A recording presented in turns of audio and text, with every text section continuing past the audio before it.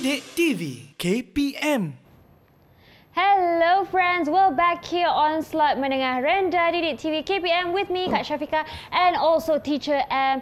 Also, not to forget to mention our sign language interpreter, Cikgu Nur Farzila Abdul Rahim. Alright, Teacher M. Now that we've gone through a lot of things, there's also the matter of making a home more friendlier to live in. Yeah. More homey, I can say. Yes. How is that? How does that work? How can we go towards that? Okay, I think in order to have a home, how to make your home more eco-friendly, Right. you have to lead a sustainable lifestyle from home. Okay. Because now you see that we are exposed to a lot of viruses and diseases. So we are always advised, we are always encouraged to stay at home most of the time in order to protect ourselves from the virus and the danger outside. So home is always the best place. Right. So for today, we're going to have a look at a few pictures I'm going to share with you today to know about what are the ways that you can do in order to become more eco-friendly from home. Okay. All right. So we have a look at the first picture here. We can see there. Okay, we can see the light bulbs. We can see the switch. What should you do in order to make yourself more eco-friendly based on the picture shown? Should we ask our pupils? Yeah, we can ask our pupils who like to answer that. It's always Adib. Okay, well done, Adib. Okay, Adib, what do you think? We can switch off the light devices after using them. We can switch off the lights, okay, after using them. Yeah, of course. Do you switch off the light after using them? Yes, definitely. Yeah. We have to save electricity. Yes, we have to save electricity. Not just, I think it's not just the lights, and as well as other things, such as like electronic devices. And water, teacher. And water, yeah. Okay. Okay. And we move on to the next picture here. You can see there. What type of light is that? What do you think the type of light that you can see in the picture? Can someone share with me? Yes, What do you someone think? perhaps beside Adib. Yes, Tori. What type of light is that?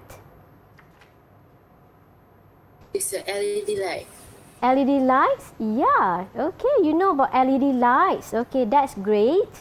Okay, what should you do? You have to switch to LED light bulbs which are more energy efficient in order to save the electricity bills. So LED light is the short form from light emitting diodes. You can see that in the picture. Okay, are you using the LED lights from home? Who's using the LED lights from home? Can you please put up your hands? I do. Yeah, you do. Okay. Who else? The price could be more expensive. And But yet it's worth it. Yes, it's worth it. Okay, because it is energy efficient. Actually, teacher, I realized for this part, a lot of pupils, not just pupils, a lot of people watching now can take this tip at home to save electricity at home, right, teacher? And make it more eco-friendly. Yes. Okay. Yes. What's the next step, teacher? Okay, the next one. For the next one, you can see, okay, what can you do in order to have a sustainable lifestyle from home? Someone would like to share with me based on the picture which I've shown on the slide. Yes, Wahida. We can recycle our item. Okay, we can recycle items. What are the items that we can recycle? What are the items? Plastic bottles. Okay, we can recycle the plastic bottles. We can recycle papers. What else? What else? Anyone would like to share? Besides plastic, books. What else?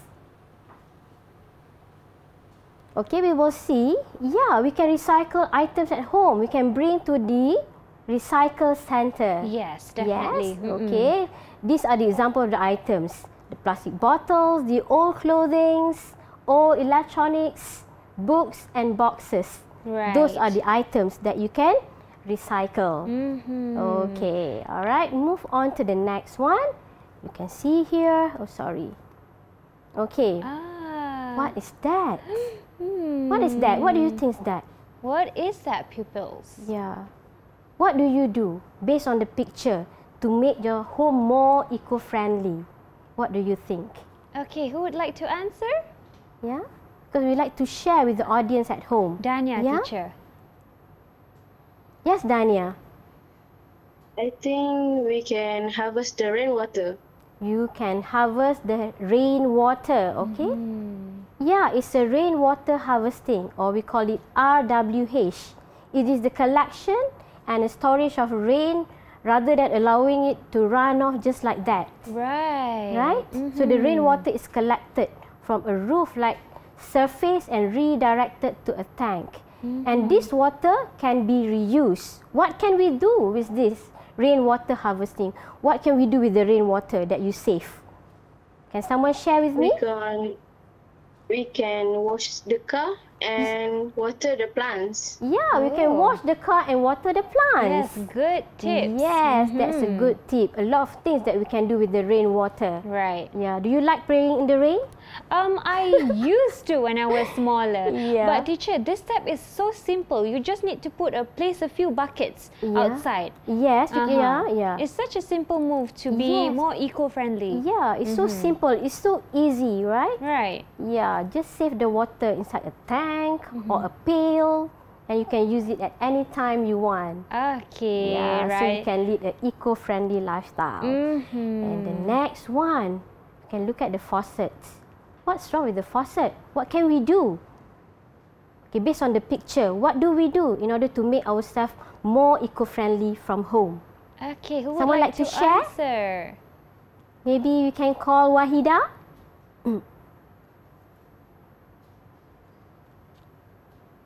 Yeah, what do you think?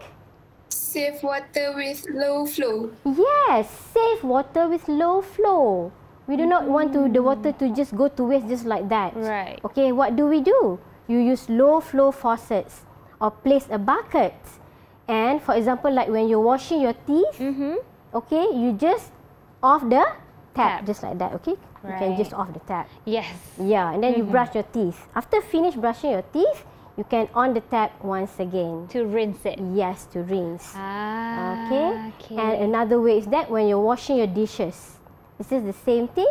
You use the low flow. Right. Yeah. Those are very good tips for everyone to take home. All right, Teacher M, now that we've reached towards the end of this segment, can you perhaps share a bit of a summary for our lesson today? All right, for today's lesson, we have learned on a few elements related to a place to call home.